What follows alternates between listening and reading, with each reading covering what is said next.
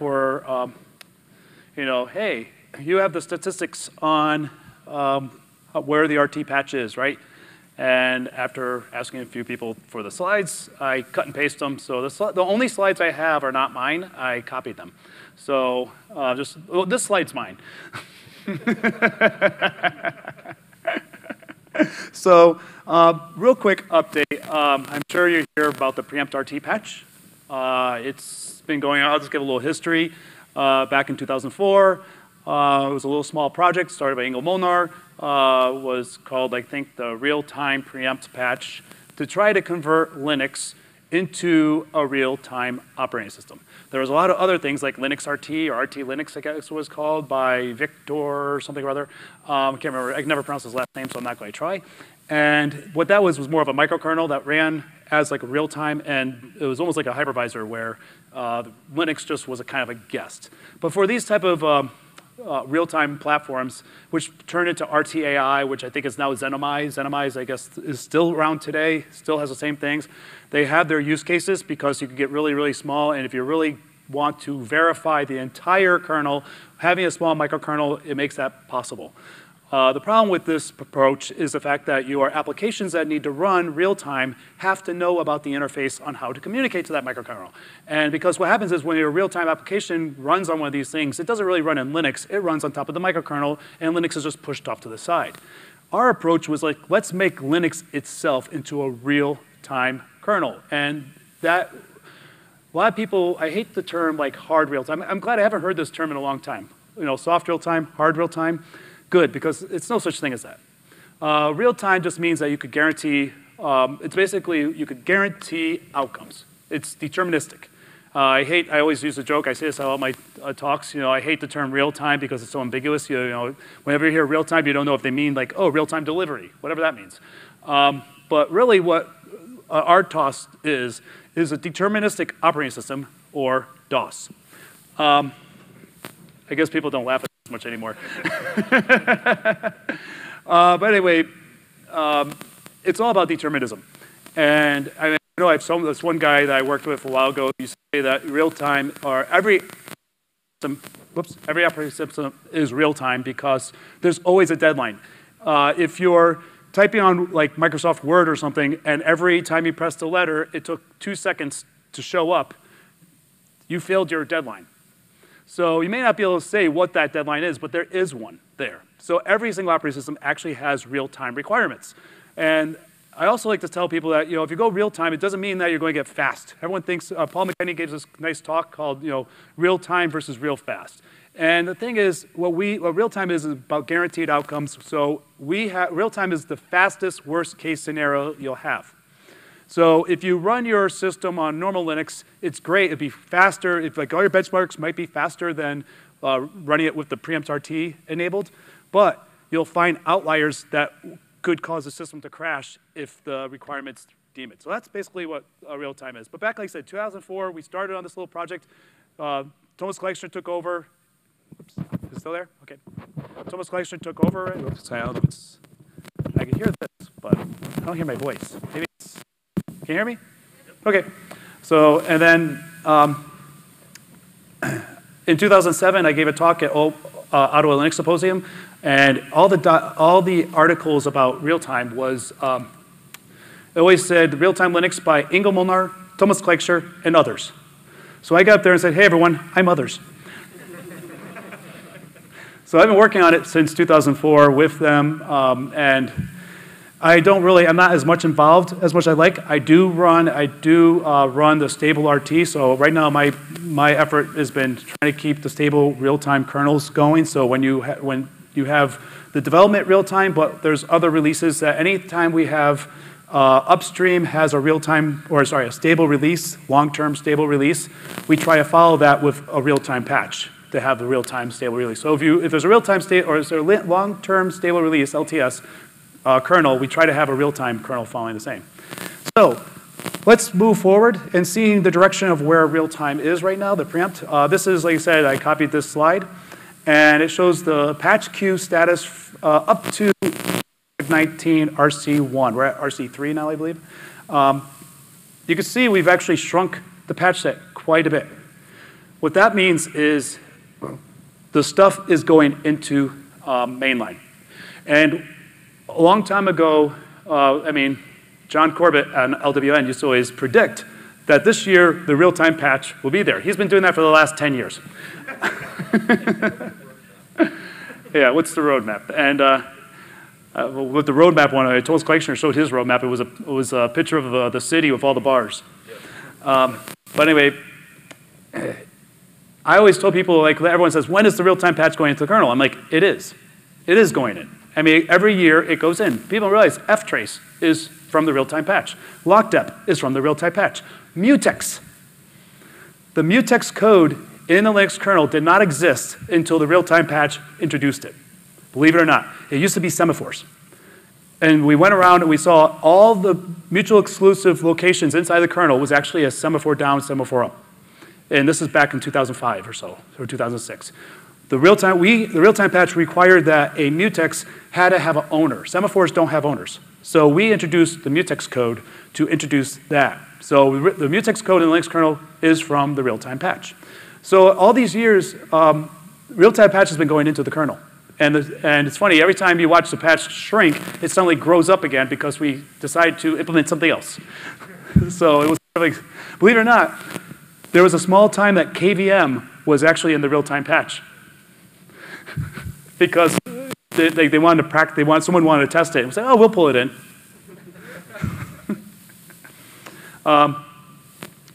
This is the current state of where we're at least at RC1.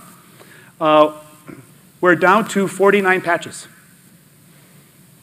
So coming down from like about 350. And although it might grow, because if you looked on the Linux kernel mailing list this week, a patch set went out to revert to print K updates. It hasn't been pulled into Linux yet, but it probably will, and we have to do a take 2 on it because we've discovered an issue. Actually, yeah, someone reported it, and Lena said, this is on you guys. You got to fix it. And we said, well, we had a big hammer approach to fix it, but I was saying, you know, we need to do this properly because this opened up a window like, oh, it's kind of like the Spectre thing, you know, when no one thought about all the issues of Spectre vulnerabilities, but once they did, you're like, oh, let's look at other places that this Spectre thing could be. The issue with the printk consoles, we have to go and look at and say, okay, and we want to make sure we do it right. So, so printk may grow up again, but hopefully it will be packaged with the rest of the kernel or the rest of the changes. Essential is basically the big switches that allow you to turn on preempt RT. The config, preempt RT config is in there. You'll see config, preempt, real-time, or RT, preempt RT, is in the kernel. Everyone says, congratulations, you got preempt RT in there. It's in the code. All the code is there. It has a switch, but nothing enables it. It says depends on have real-time, and nothing has real-time. No architecture has it. So we got it in there, but you can't turn it on. Okay, that's the essential code. And as Felix said, the rest is just a bunch of changes that we have all over the place. Little details that just need to be cleaned up, minor things, nothing that's hard. It's just, yeah, some code in the kernel didn't quite, or it makes an issue with real time, and we just have to modify the code a little bit, which means that we need to have education and teach people how not to do that anymore. Again, this is the breakdown of patches, files, things. But that's all my slides are. Because this BoF was actually supposed to be more for Q&A. I think I kind of gave a little story about how everything is. So I guess, anyone have any questions? Let's see here. By the way, I'm in the real-time tree here, and I was just doing, if you want to see what the, like, well, let's see, can you see this? Let me make it bigger.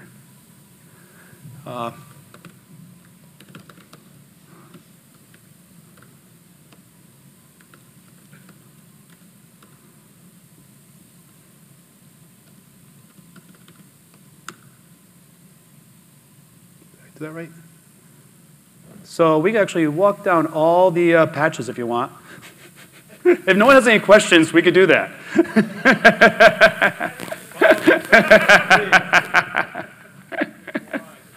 Yeah.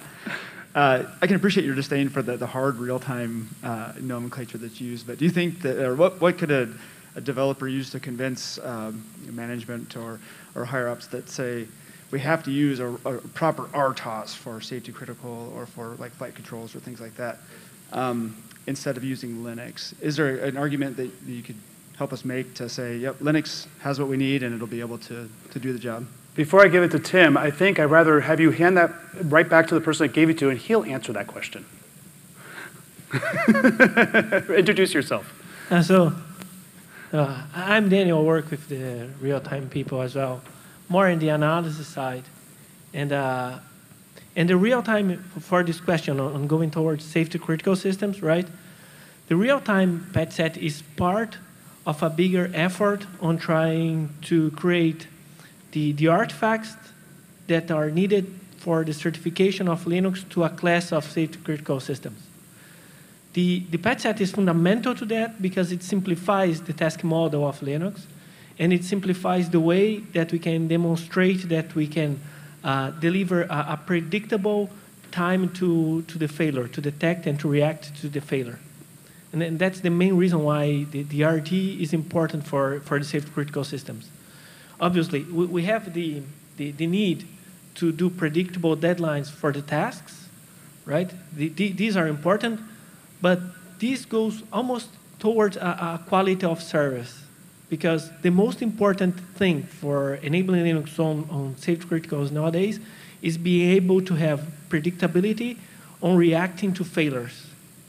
And so in this special case, the RT helps there because, as I said, because the task model is simpler, because like we don't have software queues, we have a very short preemptive disable section, so it's faster to react to events, and it's faster or easier to provide evidences that this is doable.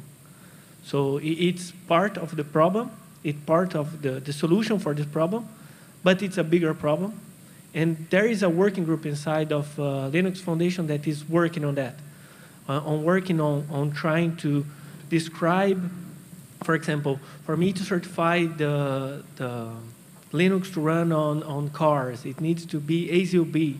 And then they get the rules like the ISO, they try to decompose the ISO and try to create artifacts to justify the safety arguments. It's beyond technology. There's also procedures, and there is this working group at the Linux Foundation. The name is ELISA or ELISA, depending on your accent. And there are many companies involved on there. Kate probably can talk better than myself about it. But the RT is a fundamental part of this process. Tim? Do you want? Okay. Well, I just. well. Sorry, Tim. Yeah. ELISA just stands for Enabling Linux and Safety Applications. So if you're interested in the safety space, we're pretty open. The videos are there, and we would welcome having more kernel people participating to make sure that the argumentation is sound. And just before Tim goes on, I just want to see if I get to see if I can just explain in layman terms, like ELISA or Liza, whatever. I'm going to try to do this. Basically, let's say you can't guarantee everything in the kernel because the space is so big to do. It's a NP complete problem. So what the idea is, can you prove that if something goes wrong, you put in place that something that you can prove that babysits that code to make sure it's moving along as is. And if it ever detects a failure where it did something that's not good, you have a safe way of getting around that. So basically, you implement a catch-all like I said, a watchdog or something that just monitors, that this is moving the way we expect it to move. If not, you have a safe way of getting out of it and warning everyone and saying, okay, we're going to safe mode, we're shutting down, and moving on.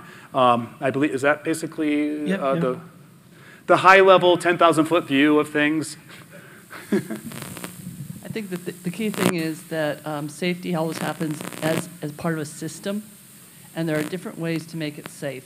One of which is the time, having a separate process, doing a watchdog. Some of it's some things inside.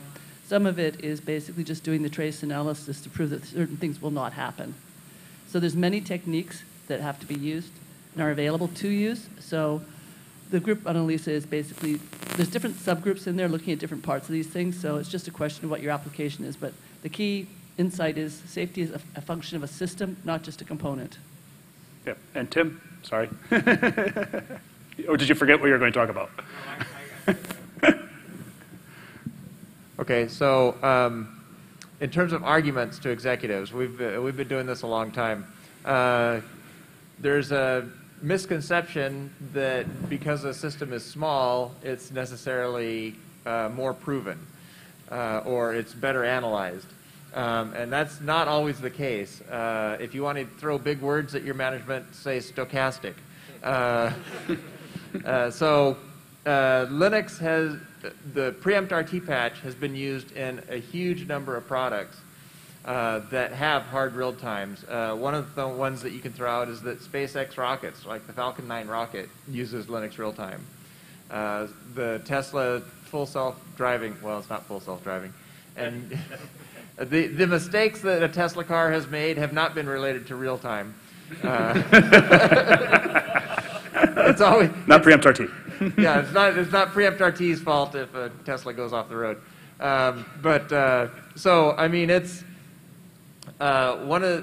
we used to do this a lot with routing. That people would always say, well, if you have like this tiny kernel, you're going to be able to just do networking faster because your code paths are shorter. It's like, well, no, there's also things like the algorithms that you use, and the amount, and so those types of things affect the real-time guarantees that you can provide in a system. So anyway, that's my answer to what to say to management. And I guess the next follow-up is, if you need to talk to someone, I would, after this meeting, talk to Tim, talk to Kate, and maybe we could help you get resources that you need to go back to your management and prove your case. So I had two questions. The first one is about the Yocto project has a reference kernel called Linux Yocto RT, and I believe it. I've never tried it, but I believe it could be. You could build an image and put it up on QEMU. Is that a good platform to test real-time QEMU? Or So basically, wait, you mean testing on QEMU? Yeah. Because it's convenient, right? I don't Okay, need well, it matters what you want to test. You want to test if your applications will run? Sure. Yeah. Well, do you want to test to see if your applications will run within their deadlines? Maybe not so much. But no, actually, when I left Red Hat, there was a project of making real-time guests. And the idea, and actually I've seen a lot of really good work on that. So if you want to use on QEMU, one thing is what you do, you would boot up your kernel, the bare metal kernel, with the preempt RT patch, real time. Then you would set the QEMU process to a real-time process and isolate it onto a CPU that runs by itself. So basically, in essence, your QEMU emulator is now almost bare metal because it's got a dedicated CPU, do all the work to isolate it nicely, and run real-time on that way. And guess what? You probably will get pretty much the same guarantees that you would running on bare metal. But does the host machine also need to have preempt RT? That's what I said. You boot up bare metal on a preempt RT kernel. On a preempt RT kernel. Okay. So, but if you isolate, actually you don't even need to do that because isolated CPUs, if you do it properly, like the Linux 519 should have enough information in there or enough tooling in there to actually isolate processes. But no hertz full. If you enable no hertz full, not no hertz, no hertz full. What no hertz full is, how many people are unfamiliar with what no hertz full is? Okay, good. So I'll explain it to you. What no hertz full is if there's no reason to call the timer tick. In other words, if you have a single process, if it's a real-time process, that there's nothing that's going to interrupt it, scheduled on a single CPU, the tick will turn off. And once it goes into user space, it will stay in user space and never go into the kernel unless it actually does a system call. You have to get this to work, you also have to make sure you move the interrupt affinity off that CPU. I usually boot with ISO CPUs enabled. There's a few things you have to do to get this working properly. You got to push RCU no callbacks off there. So there's a few things. Once you get that all isolated, then you call no hertz full. And when you have your process, if it's a single process running on there, if it's a non-real-time task and there's other tasks, the tick will still go. So that that periodic tick, your 1,000 hertz or 100 hertz or whatever config you do, that will turn off while the task is running. So if QEMU, if it's running and it doesn't have to go do system calls, which it probably will and do something, so it might actually be interfered. Actually, I mean, I was shocked. The benchmarks we got when I left, I mean, the QMU doing this was like within less than 100 microseconds of latency of cyclic tests running on full load. Just so people know, I work for Red Hat, and I work on this kind of setup.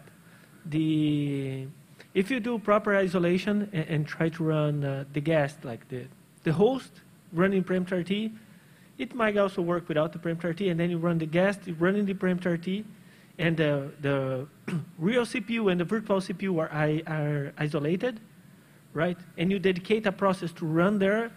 The latency, the OS noise is up to 10, 20 microseconds. Yeah, so 10, 20 microseconds of latency. And there's one tuning tool that Red Hat ships and other distros probably ship as well is Tunity. It has profiles, and there's one profile which is the real-time profile and the real-time virtualization profile that automates this isolation for this use case. So it's possible and gives good results. Obviously, if you want to try to debug, the problem sometimes is synchronizing the debug from the kernel and the host. But the results are good already. Yeah. Yeah, second question was, there is a processor from ARM, Cortex R Realtime, that's what they call it, right? So is that kind of applicable to preempt RT? I don't know if it's been brought up or not, but I'm just asking. I wonder what that processor is for. Yeah. It doesn't? Wait, can you take the mic to answer that? If there's someone in ARM here in the audience can correct me, but I don't believe it's running Linux. It's got two different servers. It's got some restrictions and so forth in it. So it tends to just be used for, like the M cores and the R cores are being used roughly for the same functionality. Possibly, but like I say, I have not seen a port. What did you say? You said something that could run like a no MMU? Yeah, no MMU. Yeah, could run no MMU. So it's, basically that's unrelated to, I guess, preempt RT and actually Linux in general. Just last question here, then I'll move to the other side. So if there is a user space code, given kernel code, if they designed badly, they schedule that one as a FIFO RT80, then do a while loop and doing there a long time. So it's a system, right? So if somebody has bad kernel driver code or user space code, they can actually with the preempt RT, then it will. Well, I think you're asking, like, say, it's a user space code. The thing about the advantage of preempt RT then from the other, like, ZenMI and stuff like that is the fact that it's normal Linux code. So if it runs on normal Linux, it will run on preempt RT, but preempt RT will have you better latencies. And if you create a user space tool and set the priority to 80, and there's nothing else in the system that is over 80, it will run, when it runs, it could run forever in a while loop. Right. By the way, you do have to do some station, I don't want to mispronounce your name. Gracian gave a great talk yesterday. Yeah, about everything that we talked about. So go download the video. Yeah, RT throttling. What was the name of the talk? Tips and tricks for RT tuning. Yeah, tips and tricks for RT tuning. Right. So you ran through what some of you were just talking about. Yep. So when I talked about isolated CPUs, so he actually mentioned a lot of that stuff on how to do that. And also I gave him a great segue because I was like, you forgot about RCU no callbacks. And he goes, great segue, hits the next slide. On the next slide it says RCU no callbacks. So I just want to, so the comment was, what if there's like a bad driver, or what if you have bad user space code? So yeah, those are issues, right? So if you have a driver that for some reason has like a code path that's not coded properly, then that's something that might need to be fixed.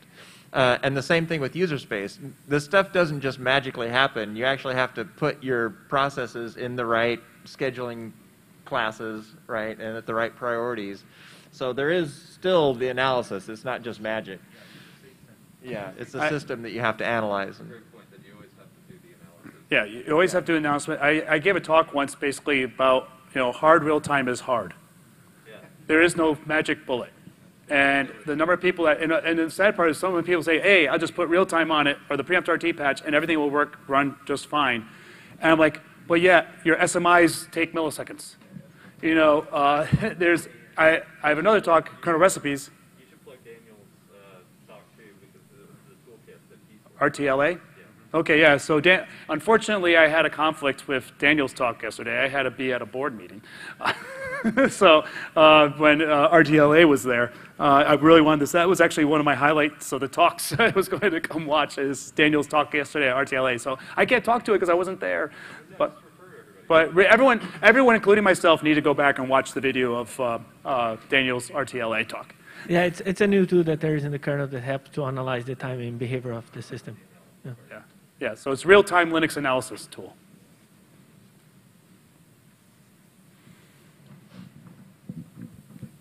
I got an easy one. Most of my team, we work with SOC vendor, blah, blah, blah.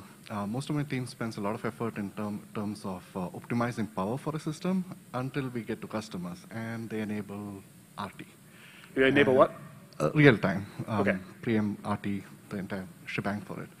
And off goes CPU frec, off goes CPU idle, for short.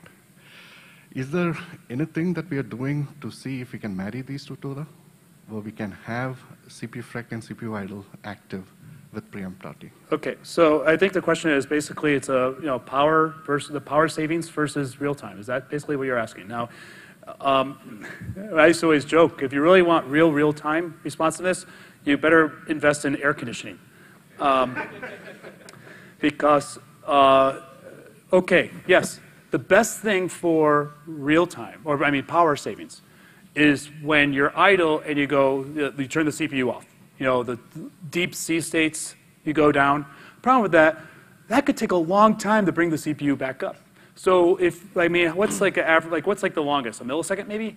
To wake up, if its CPU goes full deep sleep, that's like almost a millisecond to bring it back up to speed. Yeah, and it's not the same every time. So you're talking about, like Mara said, real time is about determinism. Now, if your latency or if your deadlines are 100 milliseconds, 100 not microseconds, 100 milliseconds, and there are things that have latencies in the milliseconds, then yes, great. Go if everything you could do, because I said it's all about deterministic. If you find the worst case scenario, and you say in this situation we could go full sleep and then wake up and still make our deadlines and make the latencies and whatnot, you could do that. But a lot of cases like high-speed trading and stuff like that, they put their system into idle equals pole, which just means that it spins. And they just invest in more air conditioning because that really becomes nice little heaters for everyone. So yeah, is there anything we could do? It's like one of those things that it's a trade-off. I think it's more of a hardware question. I mean, there's nothing really you could do in software. We could do trips and tricks, but I mean, what do you do if you want your CPU to be saving low frequencies? But everything that does power savings will slow things down, which will increase the chance of a missed deadline. So, just add on top of it, this get deadline is aware of the frequency that you're running, and it can adjust the tasks for the runtime according to the frequency of the processor. That's one step forward that direction, but it depends on your deadline. If you have very short deadlines, you need to. Now, what might be interesting to do is, this could probably take work, and I'm not sure if anyone's doing this, maybe someone's already doing this, would be to say if you let your system go to sleep, but you know when the deadline is about to come, and you know when, basically you're saying, okay, we're going to have some wake-ups here, but in a minute, basically say, if you can identify windows where there's nothing happening on the CPU and never will, you could possibly write code to put the system into a deep sleep and then wake it up before things start happening. So if you know when things are about to happen, if there's some cyclic thing that you're doing, like, okay, we have this window of time where we're going to be doing a lot of things and then a window of just idleness and a window of time, you probably could do something in software that would handle that. That would be an interesting project. I don't know if anyone's doing that. You can't really generalize that. That'd be like... In the real-time scheduling theory, this is about being clairvoyant, about knowing what will happen in the future, right? Yeah. But that's not general case. Yeah, it's not very often, but there is possible cases. Again, hard real time is very much, like I said, it's hard, and you have to know the entire system, and your environment. So it's not just saying how you have the software. It's like I said, it's the hardware, it's the environment, the interface, everything. It has to be considered. Yeah. There's no magic bullet in it. Yeah. The problem maybe is that it's hard to generalize these corner cases, right? And so each solution needs to be Customized. Yeah. Just questions from the audience online. I'm lost here. There are more questions. As Courtney has? Okay, just help me because there are more questions. I lost the first.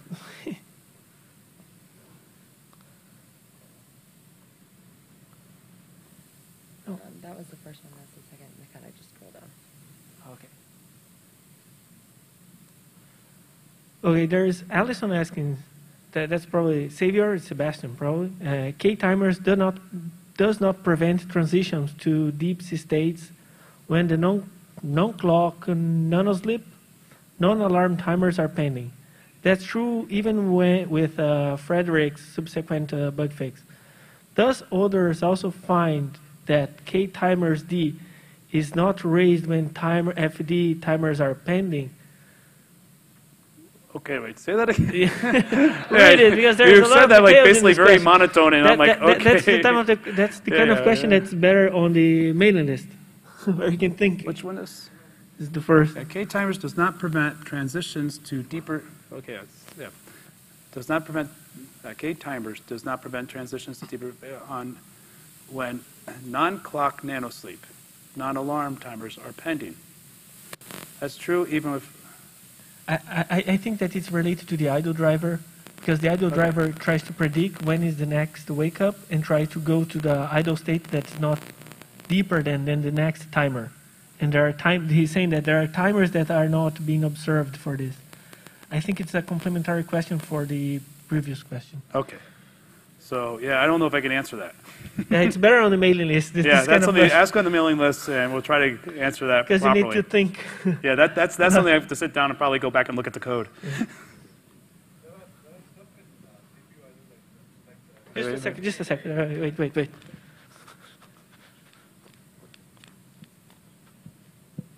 Yeah, there are hints coming from the CPU idle framework for each of the C states. What are the residency latencies and entry and exit latencies? How do we comprehend that within the timer decision making? When is the next event supposed to happen? When you go no hertz full, what do you need to do? These are things that we should probably have a deeper discussion on. Yeah. Yes. Basically, let's refer to the mailing list. So is there any hope for timer FD and ePoll to work with RT? In fact, that's another question I'm not going to be able to answer. I'm not even going to try unless someone else wants to try. I didn't even know about that. That didn't.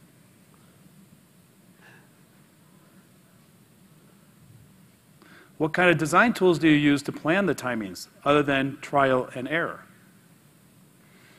Well, that's like, that's basically, here, you want to take your laptop back? Yep. Thanks. That type of question is more of, I mean, it's not trial and error. I mean, it's measurements. When I've done anything that has to do with things, we actually say what's the incoming response and what's the outgoing. I know like high frequency traders have a lot of data saying here's the requirements. So it's basically you look at the requirements of your system that you need, and then you write the code, and then you make, yes, you have to make the measurement, you have to run it to see what's the worst case scenario. I guess maybe one of the questions is, or actually the other thing is, how do we know that we hit the worst case path? Maybe something with does your runtime verifier do something like that? Yeah, we can create models to try to capture those cases, yes. So there's a runtime verifier that Daniel is working on that allows you to create a model of the system and then put that into the, at least for the kernel side, you probably would need something for user space as well. Is there something for user space too? Or? I think it will just plug with the user space trace points. Yeah, so if we have user space trace points, it hooks the trace points and it puts that, so you know the like autonoma model on how you think, and it sets all the states, and then various trace points inside the kernel, you can add more there.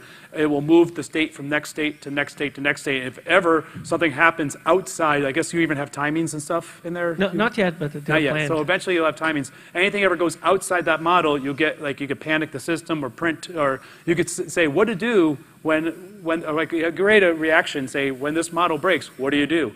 You could crash the system. You could run this thing. I guess it's pretty fast, so you can run it even in production?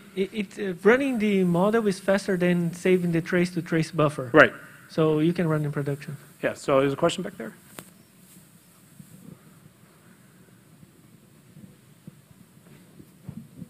Kind of along those same lines of that, and sorry, I'm not very familiar with the preempt RT stuff, so maybe this is something already answered. But one of the things people like to do with those little tiny real-time kernels is do the mathematical proof that they can actually meet all their deadlines. Is there anything that, I mean, how you measure that is always how you measure your workloads is always a sticking point with doing the mathematical model, but is like having something that. Well, but he also the runtime verifier seems to, right? Is that? Does it do? So it actually will do the mathematical proof for that. Sorry. I can help answer that. There is part of the work that I did on the verification was creating a model of the synchronization of the preempt RT, and from that model I could extract the theorems that describe the worst case scenario for the latency, the scheduling latency, and I have a published paper where I describe the worst case scenario on the synchronization level, which is the level of the preempt RT, and there is a proof of the bound for the scheduling latency there. This will be part of the RTLA toolset that I presented yesterday, and that's for the scheduling latency, and for the scheduling itself, we have a sched deadline. And with sched deadline, one of the things that we try to maintain it's keeping a scheduling model that is theoretically correct. And the model that we have there, which is basically global scheduling that you can reduce to cluster or partition scheduling, there is theory that backs it up. So you can drive those conclusions. But then this is more at synchronization and scheduling level. There is the other problem, which is the measurement of the worst case execution time. Let Tim, we have 5 minutes left. And then we have, there are methods to do that, and people are working. I'll just say real quick that a lot of people, when they do mathematical analysis on code, they're not taking into account the nuances of the architecture, things like cache hits and levels of caches and those types of things. And so you can. Okay, I read a really good article a couple of weeks ago, which is, your machine is not a PDP-11. It's not doing in-order execution of anything. There's all these really complicated things going on in the processor, register renaming and everything that makes it so that, like, you can't just, I don't know how good the analysis is. I'm not casting aspersions on it, but I've seen analysis that just doesn't take into account all of the stuff going on, the microcode changes that Intel just made on your CPU. Yeah. Just want to say one thing, actually, surprising, I accidentally did something that kind of turned off branch prediction, and it got really bad. And I didn't realize how much performance branch prediction gives you, which is the whole Spectre meltdown thing, because that was one of the things that Spectre uses is branch prediction. And that is, some people don't even think about branch prediction. But I didn't realize how much of a performance savings correct branch prediction gives you. Just adding what people are doing more in the research side regarding the execution time measurements, right? There is, in a very simple system, people used to break down every instruction and try to compose it. But if you try to do on modern architectures like Intel, where we run, it becomes too much pessimistic. Right? There's too much pessimistic involved, and sometimes it's harder for you to give a worst case execution time. What the research are going, and there are companies that try to go that way as well, is use part of this kind of analysis more let's say fine-grained, but splitting on blocks and having statistical models that help you to give some level of certainty in the prediction of the worst case execution time. It's a complex problem, but there are tools and methods to do it. But most importantly, when you go to the safety critical side, maybe more important than this is being able to detect failures and react accordingly. That's the way you can work around the misprediction on this tool. So I read a paper. I wish I kept this idea about, and it was basically the whole idea on this, that the theoretical worst case scenario where you say, that you missed the branch prediction, you missed cache, you missed this, is so great compared to the realistic worst case scenario that if you try to put your deadlines to the worst case, you're talking in the milliseconds when you actually could be in the microseconds.